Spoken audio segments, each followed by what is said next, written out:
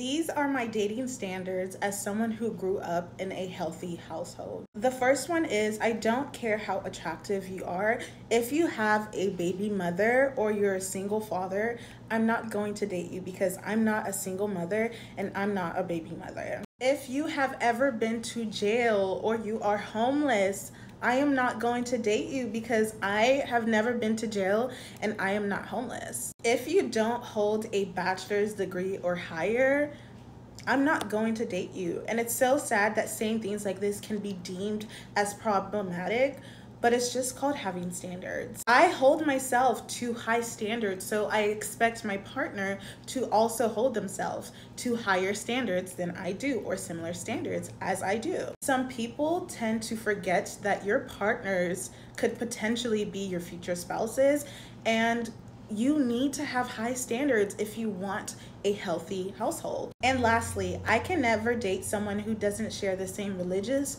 or even moral views that I do, because in the long run, it's never going to work out.